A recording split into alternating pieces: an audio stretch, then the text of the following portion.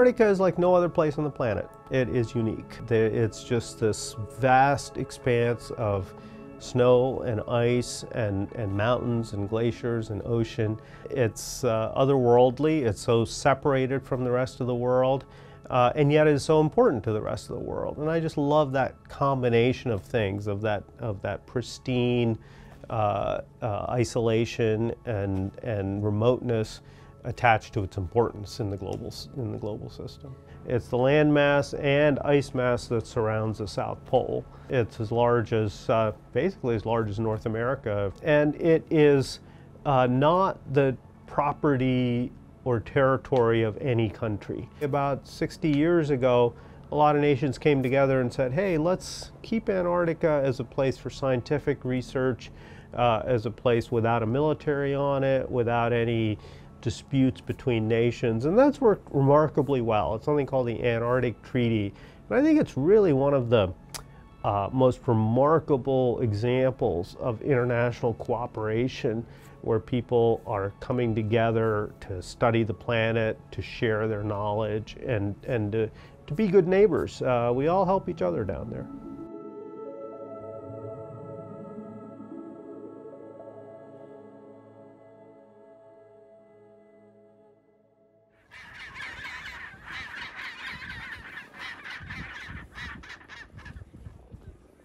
What I do is I study the ice.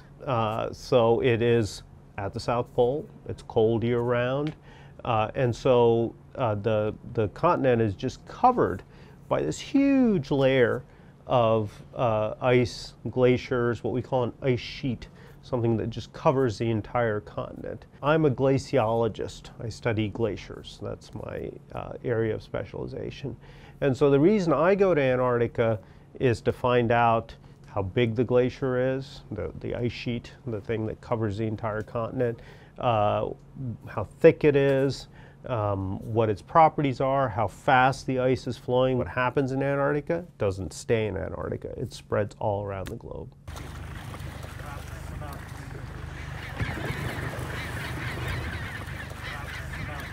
Over the next 50 to 100 years, Antarctica is going to raise sea level around the globe, which is going to affect a lot of people in coastal areas. The two places that water really lives on this globe is the oceans and Antarctica.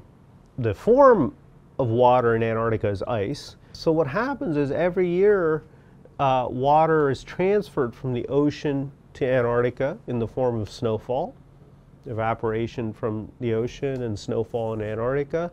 And then Antarctica returns water to the ocean when these glaciers break up and melt and icebergs form. If that cycle is such that Antarctica is dumping more and more and more ice and water into the oceans, then the oceans start to rise. And they don't just rise right around Antarctica, they rise around the globe.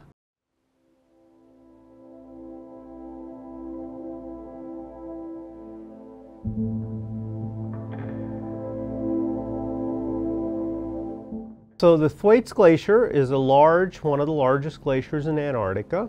When we fly out there and the airplane lands in the middle of Thwaites Glacier and then the airplane takes off, when you're standing there and you look all around 360 degrees, you don't see anything. There's no trees, there's no houses, there's no roads, there's no cities. And the land has some undulations to it. There's some mountains in the distance, but there's no human footprint. And all you see is just a big snowfield that stretches out to infinity in all directions. And if the time of year is correct, there might not be a human being for 500 miles or 1,000 miles in any direction. So you are quite isolated out there. We're very particularly interested in it because a lot of our models and some of our observations seem to show that it's melting faster and faster and it's returning water faster and faster. And some of the models show that it has the possibility of adding something like 2 feet of, about 60 centimeters, 2 feet of global sea level rise. And the question we have is that going to happen over 50 years or 500 years. And you have to remember, when I say 2 feet of sea level rise, that's around the globe. And that's an enormous amount of water out of this one glacier in Antarctica. And there's hundreds of glaciers in Antarctica. So understanding Thwaites will give us a handle on how worried we should be about the potential for sea level rise in the next 50 years.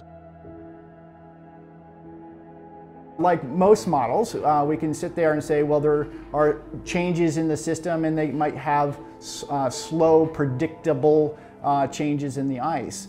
On the flip side, you can also have very rapid changes. The reason why we talk about Thwaites as a Doomsday Glacier is because of its geometry, right? So it's sitting on bed. It's thicker and thicker as you move inland. And so dynamically what that implies is that the thicker you are at the grounding line where you go from grounded ice to floating ice, the faster the outflux is. And so if you move that grounding line back, you're going to end up flushing ice out more readily to the ocean and changing sea level rapidly. Got it? Got it? Got it. Okay. Let's load.